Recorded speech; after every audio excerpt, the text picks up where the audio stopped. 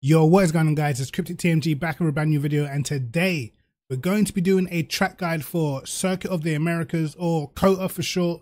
And this is going to be the first race of the AOR season, so I wanted to sort of give a track guide for those who are practicing for AOR or those who just want to learn the circuit better. I'm currently in the Aston Martin. You can see me in my custom Performance Unleashed livery. Performance Unleashed is my tuning book, which you can buy on Amazon in the paper copy, or you can buy for Kindle. The link is in the description, so go ahead and order your copy if you want to learn more about tuning and sim racing and all that good stuff. But anyway, let's get stuck into the video and into this track guide. So starting off the lap, you sort of want to take a sort of slower entry in so you can maximize the exit of the last corner to start your lap.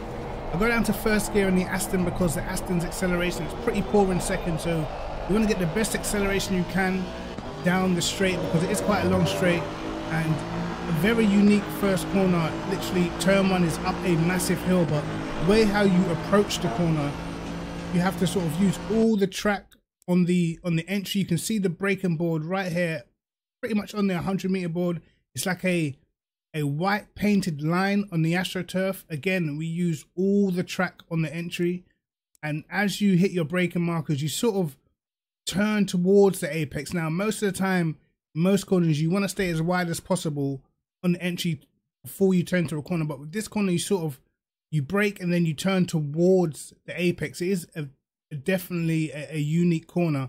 You just want to get the car sort of turned as soon as possible. So you brake sort of towards the actual corner itself, and you just slightly want to clip the apex. There's a big sausage curb on the inside. You don't want to hit that. It will unsettle the car and means that it's going to delay your acceleration, cause your traction control to kick in, which is going to lose you some time on acceleration.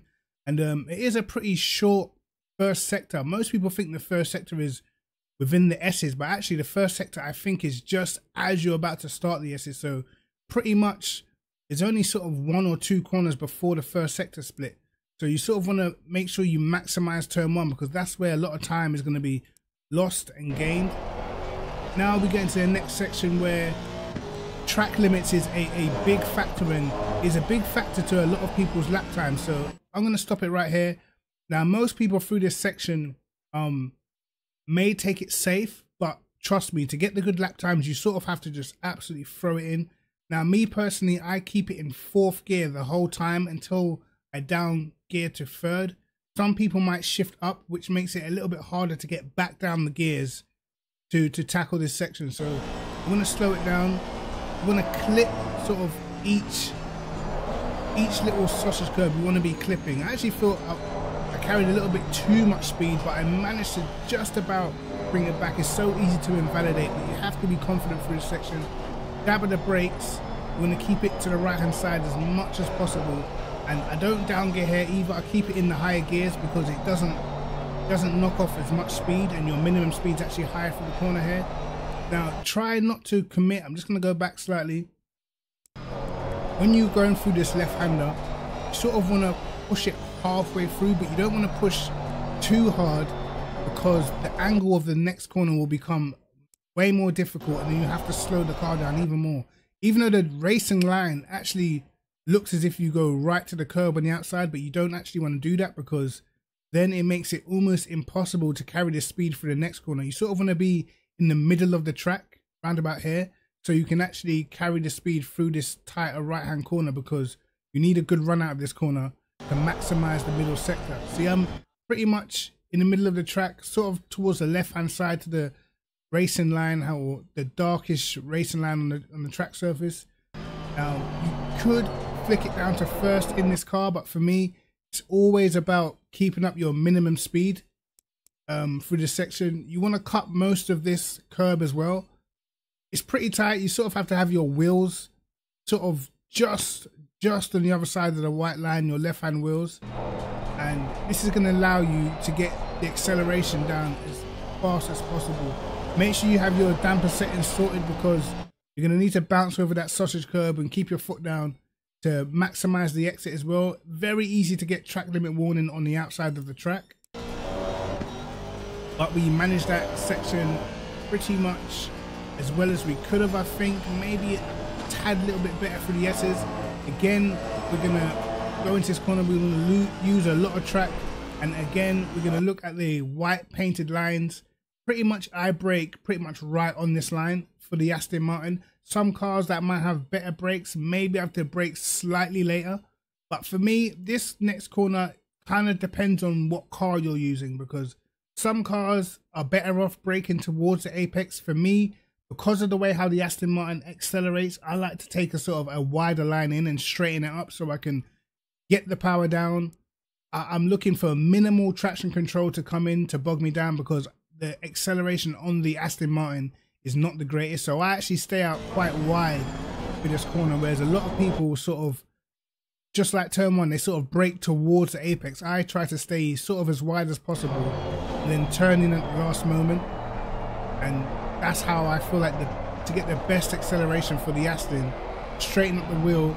So I'm sort of pointing towards the outside of the track because I just want to get the wheel as straight as possible, as fast as possible. That's pretty much how I believe is the fastest way for the Aston. Now, many people might say, why are you driving off the track? So it's like the shortest line of resistance. For whatever reason, if you stay on the track, or majority of the car on the track, or in the middle of the track going down the straight, it is a couple of thousandths slower, which is pretty weird. But you know, time is time, and in the interest of time, you got to just choose the fastest option. And having half your car on the sort of, I don't know if it's red painted track layout, I think it is, and then going onto the AstroTurf, you want half of your car on here. Now for this braking zone, you're going to see another white painted line here. For this white painted line, you want to brake just after that painted line. And again, this is another corner where you can brake towards the apex. I brake towards the apex in this corner because I feel like it gets the car slowed down a little bit quicker. So you'll see me braking and sort of turning towards the apex for this corner. Now it can be tricky because if you get it wrong, if you brake too aggressively, you can cause the back end to sort of snap around a little bit, and you can get a little slide going into this corner. So it can be quite tricky. You want to make sure whatever you can do to get the power down as fast as possible, straighten up the wheel as fast as possible, and then once you're here, you want to get to the left hand side of the track pretty much straight away, because for me, if you delay it, you sort of not braking in a straight line, then you make the next corner a little bit more difficult. So you want to swing the car to the left hand side of the track just to get it straight when you're braking. So I swing the car left and then sort of brake in a straight line for this part right here, because I believe it slows the car down quicker. Now again, for the Aston, we're going to go down to first gear because there's just no acceleration in second gear in the Aston Martin, which is one of the things that is different for some cars and others. Most cars in this section of the track can keep it in second here. In the Aston, I believe second is just way too slow. So we go down to first gear. We sort of want to get all the curb and just not hit the sausage curb. Straighten up the car as straight as possible. Don't follow the racing line because I believe it's actually slower. You want to keep this as tight as possible and get the car as straight as possible, because right about now, this is where your TC is kicking in, working really hard, and you want the TC to help you, but you don't want it to hinder you. So try and get the car as straight as possible, straighten up the wheel. You'll see me sort of counter steering and trying to control the traction and stuff like that. We cut slightly over this curb. Now this next corner, maybe this may be a weakness for me. I can tell you now that my sector times around this track are pretty good until I get to the last sector, which we are in now. And I'm not sure whether it's the acceleration in the Aston. Maybe I need to try a different car, but this is where I lose predominantly most of my time. If I'm going off of my first and my middle sector, I actually, at the moment, in practice for AOR, I actually have the fastest first and middle sector, but my last sector is pretty bad, and I don't feel like I made too many mistakes, but definitely lose a lot of time here. Now you sort of want to, some people keep quite a tight line. I tend to open it up a bit more, only because I feel like the Aston Martin struggles so much on acceleration. So for me, the tighter the line that I take, the harder it is to accelerate out of the corner. So I try to take a wide line in so I can straighten the car up more and just get my foot down as early as possible. I sort of focus a lot on the exit. So I'll come out wide here, down to first gear, and we want to clip the curb on the inside. As I said, as soon as I can, I'm straightening the wheel up, straight on the throttle. Swing the car to the left because you're going to need to maximize the track. Probably could have went a little bit more left. You missed the first apex because you want to hit the second apex, and it's a short off the throttle, dab of the brakes.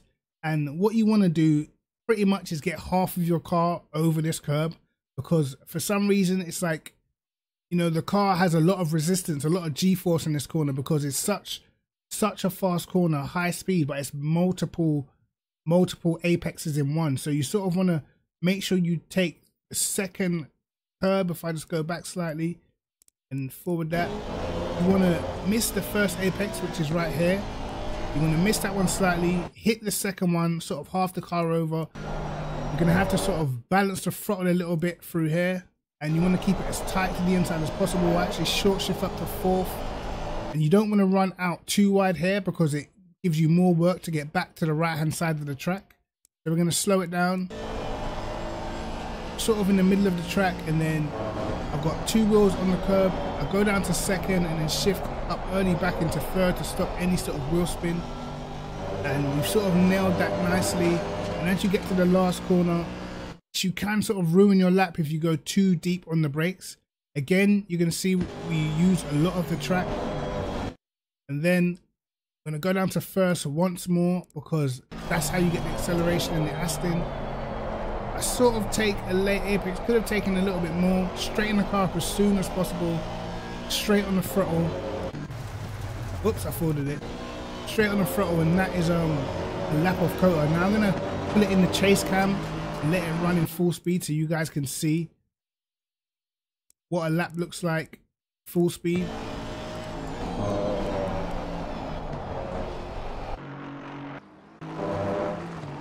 So again, it's definitely a tricky track, man. You have to be sort of wary a lot of track limits at the same time as being willing to use a lot of the track to gain your lap time, because this is all about maximizing every part of the track. As I said before, you use a lot of the track going into turn one.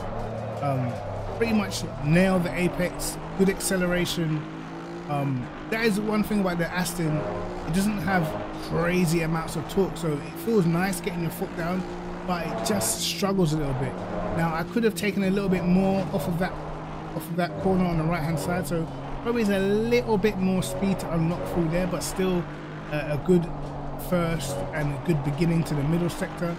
Again, this curb, as I said, you want to take a lot of the curb to straighten up the car for the exit there. Use some of the exit curb, not too much, otherwise you will invalidate. And as I said, you can take different lines into this corner depending on what car you're using. I tend to use the late apex and straighten up the car as much as possible. That for me is the most beneficial way in the Aston Martin, or if you're in a car that struggles with acceleration. Cars like the Lambo and Porsche, cars that just bolt out of corners, you're probably okay to take a much sharper, tighter line in the entry. Again here, I feel the best way for me, getting the car slowed down, is to brake slightly towards the corner, swing the car to the left hand side, down to first gear. We just want to straighten the car up on the exit as much as possible. You can see by the lines that we're laying down how much traction we're using. Pretty deep into this corner, maybe I could have slightly taken a slightly more tighter line, but it was okay for the exit. And here we're going to cut slightly across this curb, just keep the car to the inside as much as possible, because as soon as you go out wide, it's going to be so hard to get it back towards the right hand side. Nailed the second to last corner, use all of the track, turn in again for the last corner, down to first gear, and we get a decent exit, and we manage a 2:04.6, which was pretty decent at the time. It was the fastest lap in the session at the time, I believe.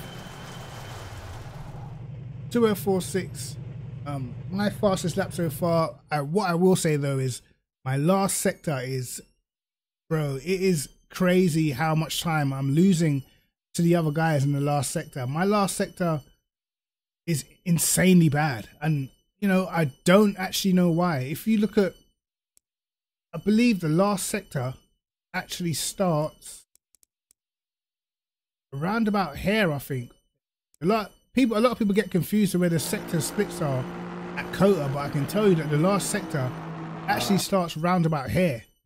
So you're still on the straight as you enter the last sector. It's a 49-second last sector, which is pretty long. So it's got a lot of corners in that time, so you can lose a lot of time. But for me, I'm absolutely blitzing the first in the middle, and the last sector I'm losing as much as 0.4 of a second. And it's only the fact that I'm able to do blistering first and middle what's giving me these decent lap times. I think I'm doing a 26.3 and a 48.3 in the first 2 sectors of the lap. But then I get to the last sector and I'm doing 49.9s, which is rough considering there are people that are doing 49.5s. I'm not sure if it's car specific or car specific, but that seems to be my weakness at the moment. And we definitely need to find a way to improve, but I'm not sure whether it is the Aston. I'm definitely going to trial another car around here and see what time I get in the last sector. And if I'm able to go quicker, then I know maybe it's a car thing. If I'm not, then I'm just going to have to sort of focus on my last sector in the Aston, try and improve it as much as I can, because it is definitely tough, man. It is definitely tough seeing how much time I'm losing. 4/10 in one sector is a lot. So we shall see, man. Hope this did help you guys out. It's Cryptic TMG, man. As I said to you guys before, want any help with tuning, you can purchase my tuning book, which is on Amazon. The link is in the description. Anyway, guys, like and subscribe, hit the notification bell to catch my videos first, and peace.